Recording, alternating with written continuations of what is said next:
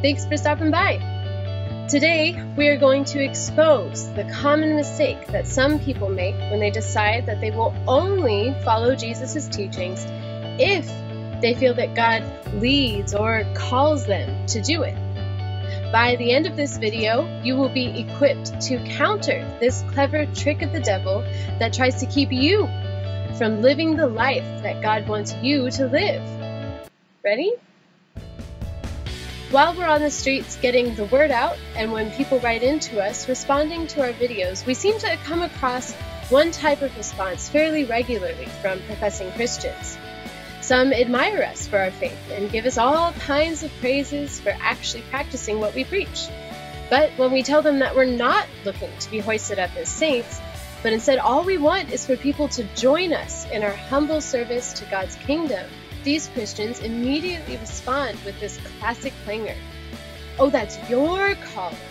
I would only do something like that if I felt led to. Wait a second. So what these Christians are telling us is that they don't feel that God is calling them to follow the divine teachings of His perfect Son? What kind of devilish trickery is this nonsense?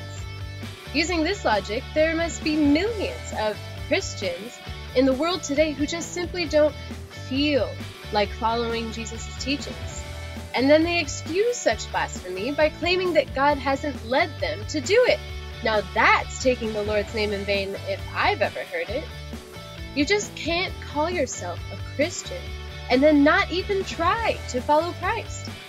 Sadly, so many people fall into this trap where they actually believe that God would somehow call them to do anything else besides follow Jesus. How foolish! And yet it is taught in so many churches today. But we are here to expose this trap for the diabolical lie that it really is. Here we go. While Jesus talked to a large crowd of people, He asked them, "Why do you call me Lord, Lord, and not do what I tell you?" And He says, "Not everyone who calls out to me, Lord, Lord, will enter the kingdom of heaven.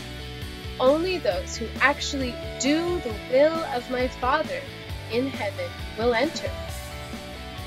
How do we know God's will? Well, a good place to start would be Jesus' teachings, found in the 4 Gospels. Jesus said, "My teaching is not my own. It comes from the one who sent me. Anyone who wants to do the will of God will know whether my teaching is from God or is merely my own." So how can anyone hear the divine teachings of Jesus and think that God won't care if they don't do what He says? Jesus talks about this very special kind of person. He says, "Everyone who hears these words of mine and does not do them will be like a foolish man who built his house on the sand. And the rain fell, and the floods came, and the winds blew and beat against that house, and it fell. And great was the fall of it." But for someone who listens to Jesus and hears His call on each and every one of our lives, He says that this person will be like a wise man who built his house on the rock. And the rain fell, and the floods came, and the winds blew and beat on that house, but it did not fall, because it had been founded on the rock. Using Jesus' analogy, His words are the rock that we build our lives on. Only wise people heed His words and put them into practice, while the foolish people make excuses about how they are somehow exempt from obeying the perfect will of God as expressed through Jesus' teachings. But Jesus doesn't just say that those who choose to ignore Him are foolish. He even goes so far as to say that anyone who loves me will obey my teaching, and anyone who does not love me will not obey my teaching. And He also says that if anyone is ashamed of me and my words, the Son of Man will be ashamed of Him when He comes in His glory and in the glory of the Father and of the holy angels. Now that's a hard line. We meet hundreds of people every day, and so many of them tell us that they love Jesus. But when we ask them if they can even tell us 5 things that Jesus actually taught, they draw a total blank. If these people don't even know what Jesus taught, then how could they obey his teachings? And if they don't even try to obey his teachings, then how can they claim that they truly love him? Because they simply don't feel called? Nonsense! Jesus didn't say that you can still love him even if you ignore everything he said. He did say, "If you love me, keep my commands." Another point we want to make today about this sad misconception that a person can somehow be a Christian without following Christ is the notion of being Spirit-filled. A lot of so-called Christians we meet claim to be filled with the Holy Spirit, and yet they too cannot tell us even a few things that Jesus taught. Instead, they boast of all the miracles they have performed, from healing the crippled or raising the dead, of course, without giving any sort of evidence for these incredible claims. But this completely contradicts what the Holy Spirit is really all about. If we receive the Holy Spirit through Jesus, then maybe we should take a look at what Jesus actually said about the Spirit before going off to perform a bunch of supposed miracles.